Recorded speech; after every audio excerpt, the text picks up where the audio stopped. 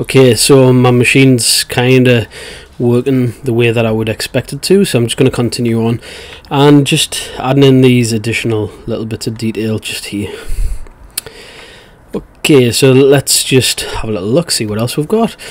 Cube, this big kind of shape here that we're looking to build in. Again, just keep it all relative. We don't need to be using or modeling sort of crazy sort of stuff. Let's go projection mapping, and let's just position this roughly where we think it is. This is, I'd probably say this is a bit further back. Maybe change this to world, push this back, and then let's just position this so. And maybe what I could do is have a little look at this. So let's see what we get. Just position this just like this. So we're looking to try to, we're just trying to match this shape up here a little. Change this back to object mode, like for the translations. Let's just pull this out a touch, and let's just again back to world. Let's just grab these verts down here, close this down, and then let's just sort of position this just so. Let's just pull this over here. Let's just remove that from the selection, and again we'll just sort of fill this to sort of there. So you can see what we're doing. We're just blocking out these shapes. Command and D to duplicate that piece of mesh. This is behind this other piece of geometry, so again we can just sort of scale this down a touch. And actually what we could do is let's just select invert selection and get rid of this.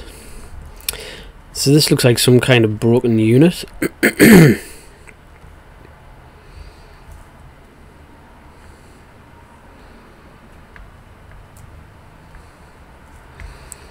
So this might need to be sort of pushed around a little more to sort of fit where we're at. Cool, so this is just sort of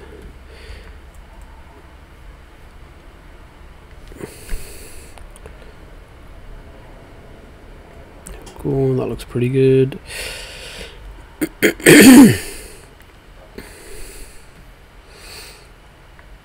Looking at this looks like some kind of cabinet, so let's just extrude this, push this out a touch.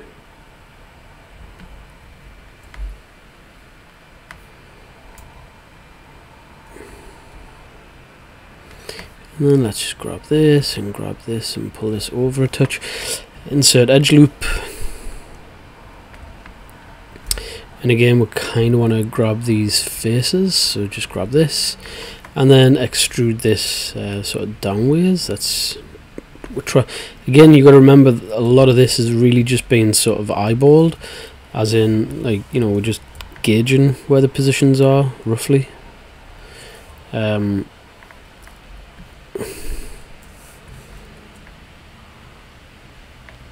But you know, we should get some really interesting results from it. That's the idea. Okay, so yeah, and then maybe this could be pulled out, so, and then this also, you pull this out as well, maybe push it up a touch so it's in line with this area here.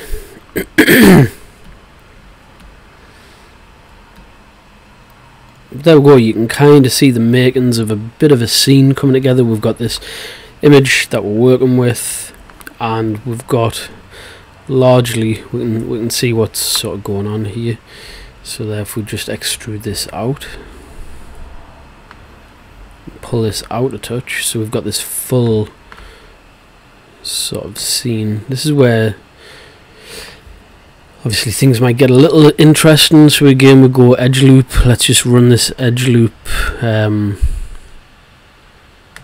up, and again we might just have to tweak this to sort of fit. Hit G, tweak to fit, hit G, and we'll just sort of G. There we go. So this looks pretty good.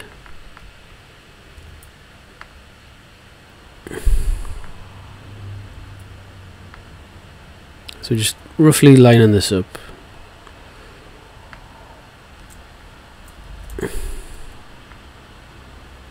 Hit G, and then pull that there. And then, there we go. Hit G, so we've got this kind of flattened part of the room. Double tap there to there.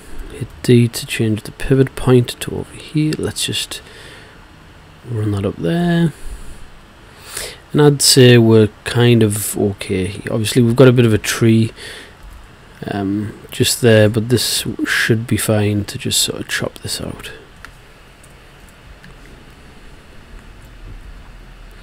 And again, what we could do, because of the way we've modelled this in, let's have a little look. We could let's just get rid of these bits here. And then select these edges, so select these edges, because we want to try to create this window lip, I suppose.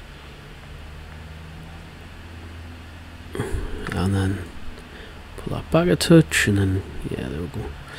So we're kind of, yeah, okay, we are kind of creating this little, it's ultimately with projection mapping, we're just creating a little bit of an illusion with it. It's not an exact science that this is 100% accurate, but we're just trying to fool the eye into thinking that, alright, okay, that could conceivably be that part of the environment that we've looked at or whatever. So yeah, that could do with a bit of a tidy up, but I think on the whole you get the general idea of what we're looking to achieve with this. Again, so any parts that are needing a little bit of work, so that to me sort of says the floor's been stretched there, so let's just pull that down a little, and you can see it tightening up that texture from the floor. Obviously this doesn't matter because this cube piece of geometry is in front of it. Again as well, let's just, we've got this little kind of element over here. This sort of looks like a little kind of shelf almost, like, is it a half a door or something? It's hard to tell actually. So just this piece here, like there, this, oh, actually I think that's just a piece of wood, misshapen wood or something. So yeah, we'll just line this up. So again, cross-referencing both the 3D image and the image that we're projecting from. So there we go. So we're just sort of squashing that down a little.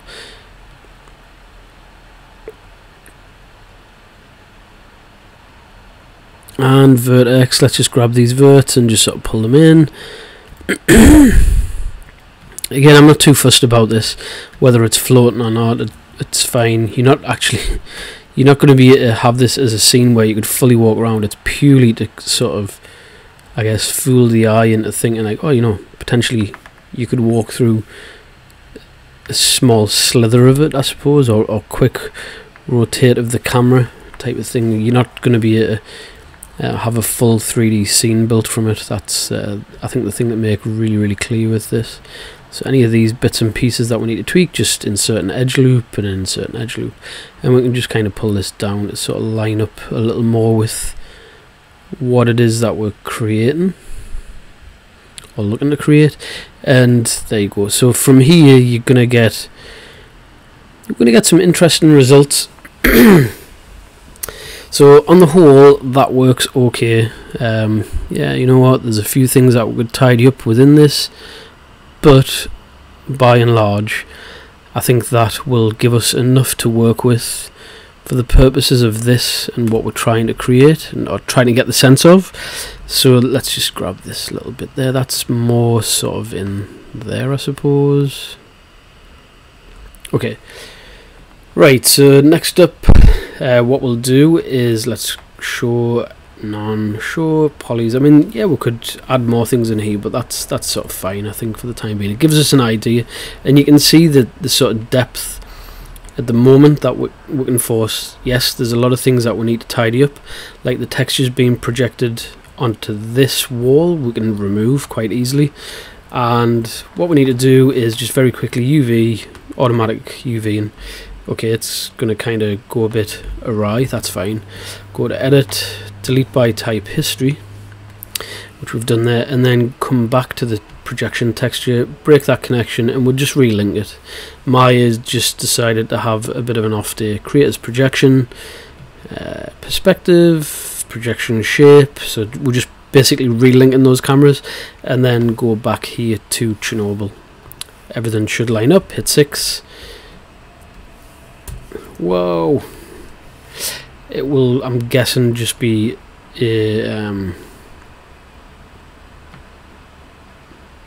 it's just Maya being Maya. Unfortunately, I'm not losing any sleep over it. What I'll do is quickly save it, and what we'll do is we'll close it down, we'll reopen it. So go back, Maya.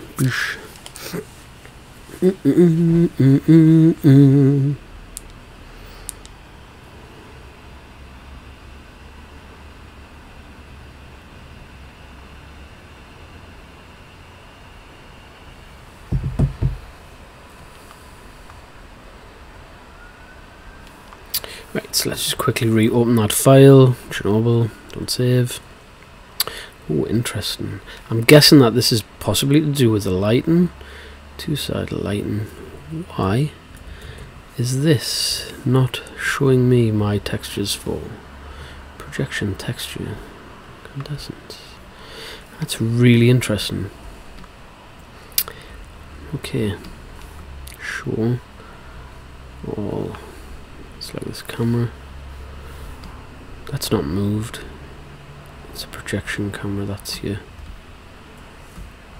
I don't think that's moved. Projection camera. Perspective camera.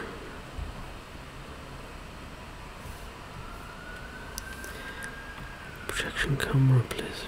I'm just double checking to see what this could be. Lighting, use all lights. Flat lighting, nope. Break connection. Create as projection. Perspective. Projection camera. Reload it. Ah, right, okay, is that what it is? Desktop, Chernobyl. 6. That is really annoying us. So much so that it's very much so taking the jam out of my donut. Okay, what I'll do is I'll save this out and I'll have a little look, but yeah, hopefully we'll solve this.